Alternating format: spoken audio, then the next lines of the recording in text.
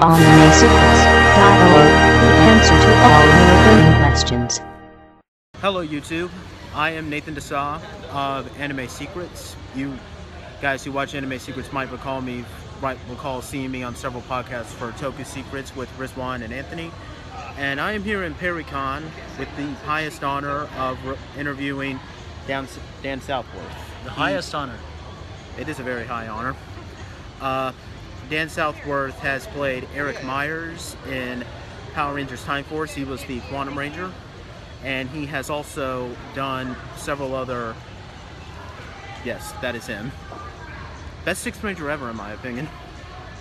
And he has also, to my knowledge, he has also done voice work on Devil May Cry. He voiced Virgil in Devil May Cry 3. And he also Devil May Cry 3? 3.5, 4 special edition is now out. Good, then Devil May Cry fans, there's some good news for you. That guy, right there. And he has also, I think it was definitely a recent YouTube video that I've actually watched in preparation for this interview. He played Ryu, the character from Street Fighter, in a, I think it was called the Devil Within video. That's correct. Street Fighter versus Tekken. And he also, where he fought, what was the character's name again? He was played by Ruben Langdon, if I remember. Well, that was Ken. Okay, I apologize for that. Then I didn't fight Ken. Ken saves Ryu in the video. But you got to check out the video. It's good. Yes, it is very good. It's a short film, actually, made by 1,000 Pounds production company. Okay, so I'm just going to start off by thanking you, Dan, for this interview. It is. You're welcome. As I said, it's a very high honor. Okay. And so, before I start, I'd like to ask, how was Georgia for you? Well, I just got here, but I've been to Georgia plenty of times before. I actually filmed Revolution here, and I like it. You know, I like the people. The people are very friendly and nice and sweet. That's good. Like a Georgia peach. Having lived in Georgia for only 3 years, I can say, but I definitely enjoyed the state myself too. So there you go. So we're both enjoying where we're at right now. Very much. So yes. To start off, I'm sure you hear about this from several Power Ranger fans, but your season Power Rangers Time Force is considered the best. One of the best. It's actually my favorite season. I've not only heard it, I know it. So he's saying it's the best, so what you gonna do about it? So how does check it out on Netflix. You can check it all out, the whole season. Power Rangers Time Force. That's this one right here. So I understand. I saw this I saw your interview with No Peak Spandex. Yes. That prior to getting the role of Eric, you auditioned for the roles of the character that was eventually the second Black Ranger in Mighty Morphin Power Rangers. That was my first Hollywood screen test, yes. And then I think it was my first real Hollywood audition, too. That's very nice to know. And so they screen tested us, and it was down to me and Johnny Bosch for the role. And they tested us for about a week, tried us out in all kinds of situations. And what they do there is they also pair all of the potential cast members up with each other to see what the chemistry is like overall and how well they work together. And so at that point, either one of you, any one that's being considered is a viable Power Ranger. It's just the overall team together, how they want them to look, is taken into consideration. So 10 years later, I was right for the Quantum Ranger in Time Force. And do you feel satisfied with getting that role? Considering it was worth the wait. It was definitely worth the wait. It was a great character to play, and it was a Red Ranger, and I'm very glad that it's become a favorite among the fans. Yes, I have. The podcast group that I'm actually part of has agreed that you are the best Sixth Ranger character That's ever. Pretty cool. That's pretty cool to hear. Thank you very much. Thank you very much. So what was life like on the Power Ranger set? What was your relationship with the cast members? Oh, we got along. Very professional cast and crew. We all enjoyed working with one another. I had fun whipping them around here and there whenever my character showed up on the set. I enjoyed that. They were all a bunch of goody two-shoes, so it was nice to come in there and smack them all around every once in a while. That's good. So here was one thing that I recalled. Except for Michael Copon. Yes, Michael Copon. The reason we look this way is because he's sitting right over there. He was not quite the goody two-shoes, cookie cutter, clean cut fella that the rest of the actors were on that show. He was a little bit more.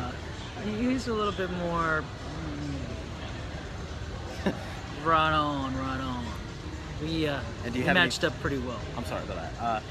Do you have anything to say about Vernon Wells, who played Lansing? Vernon Wells was great. All of them were great. Everybody was great. I really enjoyed working with this cast. I wish we had a chance. We almost did a season 2, and I wish we had had a chance to do that.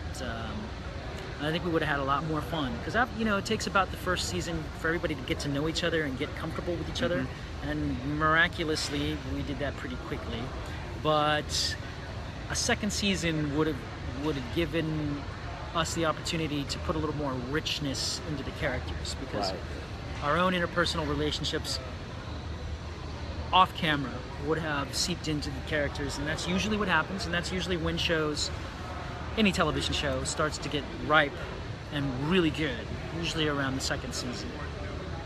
And I'm glad that you mentioned you guys almost coming back for a second season. I recall you mentioning that at the original Power Morphicon in 2007, and I was curious to know, do you know why you weren't brought back for a second season? They liked us, they wanted to bring us back, but a precedent had already been set.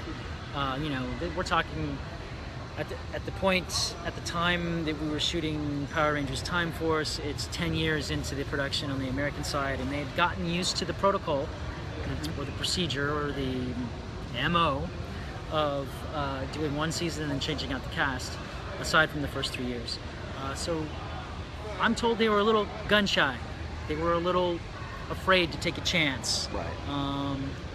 Of course, whenever you're afraid to take a chance, you don't get to reap the benefit of the good things that are quite possible.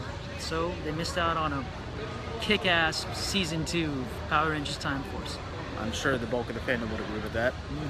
What was it like? You returned for 2 episodes for the following season that came after Time Force, Wild Force.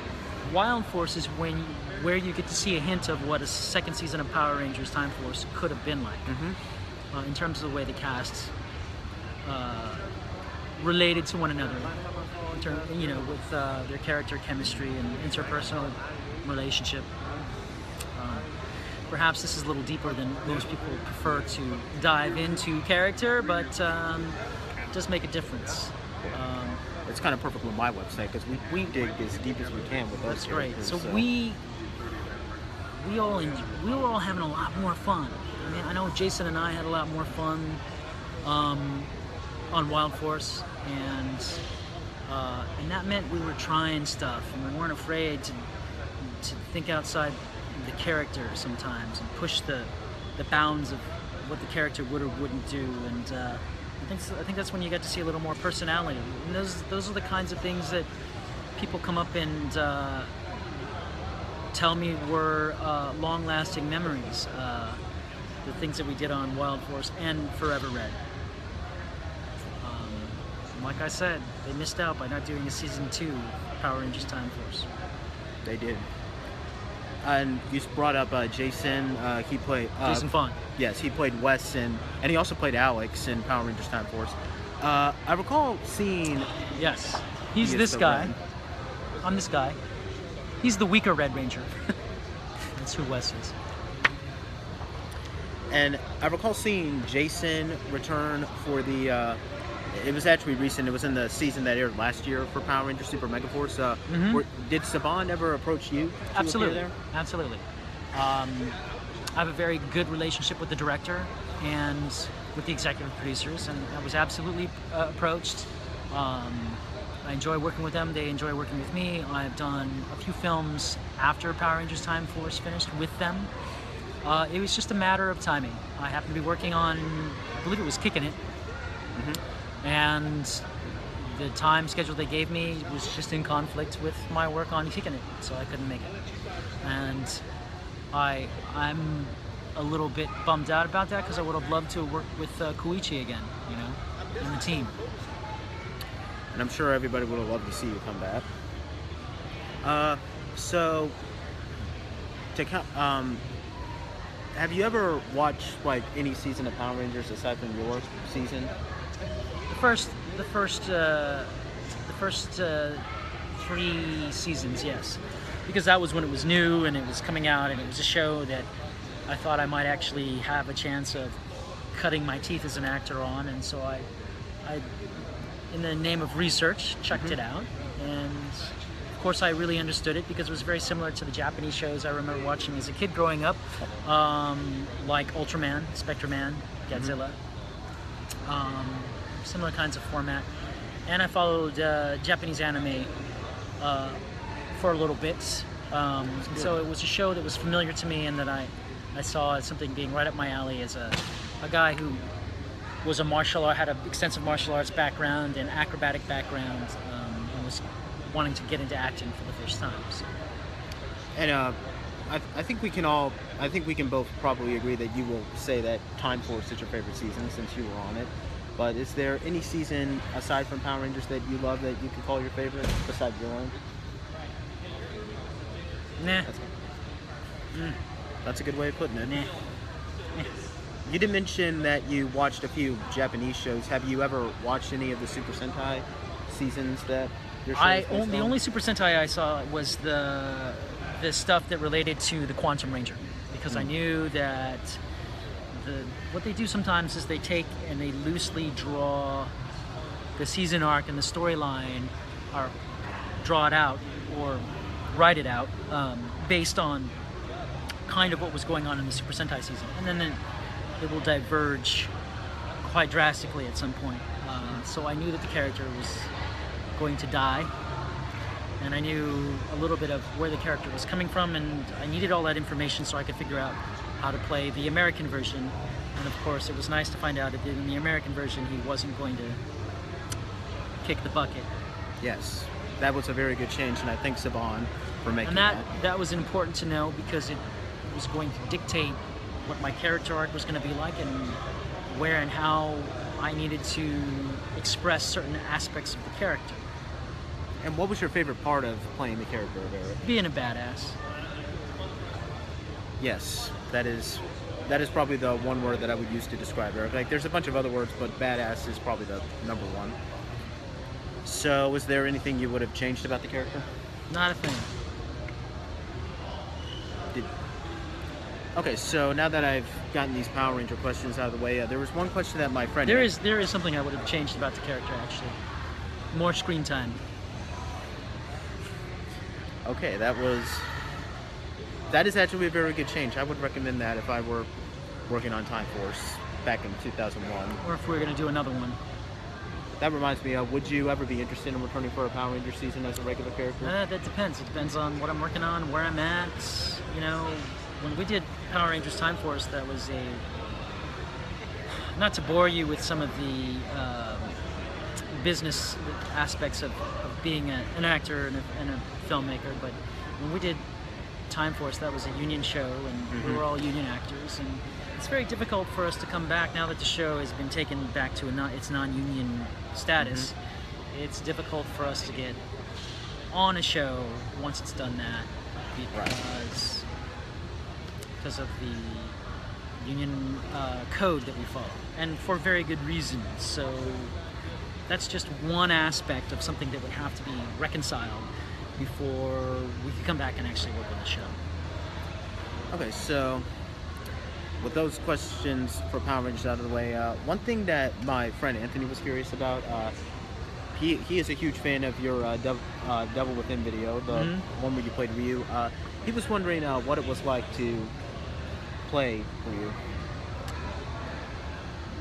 Ryu. Those are very hard questions to answer, what it was like. Because you get into the character, and my first reaction is it was like being Ryu. Through the filter of what my interpretation of Ryu should be. And aside from allowing you to an opportunity to experience what I was experiencing as the character in terms of watching it, it's a very complex question to answer. There's just a lot. There's a lot that you do to bring a character to life. So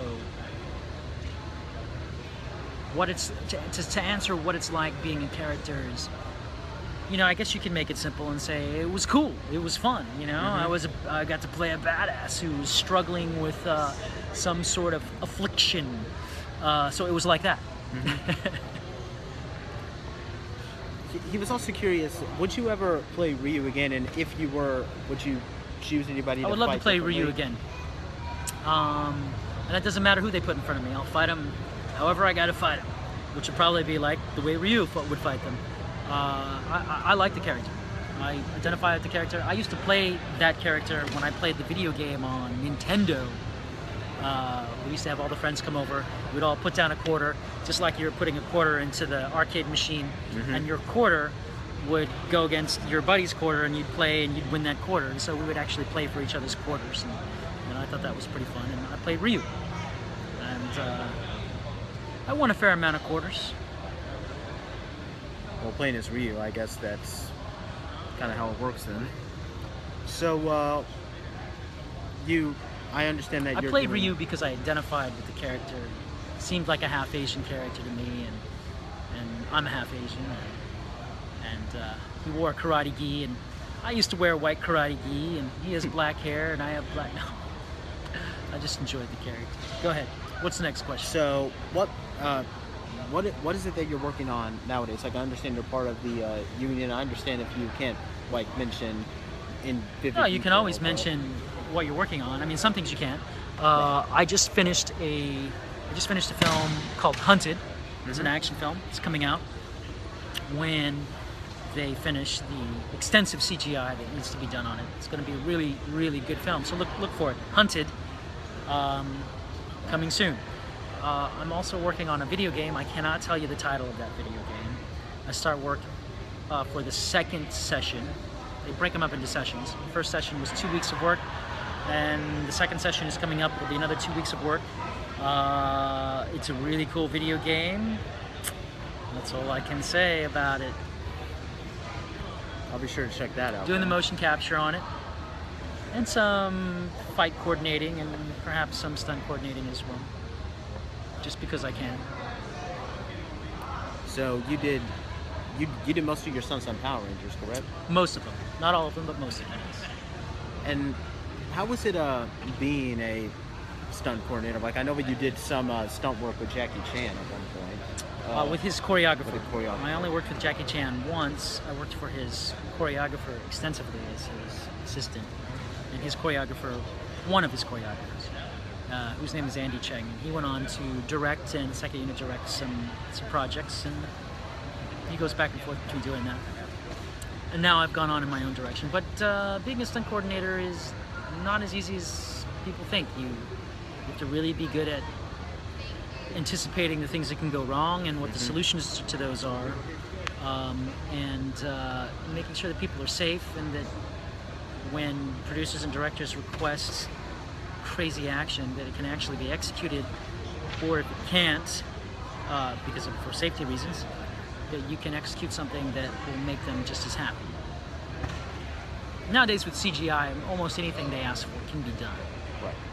The question is, can you make it look real or something? Because sometimes CGI can look pretty bad. And that's up to the animator and the quality of the animation, and tools and processing tools that you're using these days. So I think to finish this up, I know this is sort of a personal, sort of more of a personal thing, but I actually have a Power Rangers fan page out there that they just, one of these guys actually uses your name as his admin tag, got Eric Myers, that is, and he just would like for you to make a shout out to the page, so I hope that that's not too much to ask. What's the name of the page? It's called Everything Power Rangers. Shout out to Everything Power Rangers. Booyah! Thank you. So, Everything Power Rangers, check it out. Pow, pow. so I think that about wraps it up. I really appreciate you giving me this interview. You're welcome. I am a huge fan of yours, and I'm a huge fan of myself as well. And I also would like to say that it's been a very big honor for you, of all people, to be the first Power Ranger actor that I've ever met. Oh, okay. Well, thank you. Thank you very much. The very first Power Ranger actor you've ever met. Yes, sir. So yes, for those of you who have not seen Power Rangers, It's a good thing. Time It could have Force- been this guy over here. Yeah. So for those of you who have not seen Power Rangers Time Force, do yourself a favor and get on Netflix and check that out. Check it out, man. It's cool, dude. And this is Nathan Desaw from Anime Secrets. Once again thank Dan for this interview. See you later. Peace. Hey you! Don't forget to subscribe to our YouTube channel for more videos. You can also check out Anime Secrets on Twitter, Tumblr, and Facebook. Do you want more than that? I know you do. Then go to our website where you can see daily updates and articles and exclusive interviews.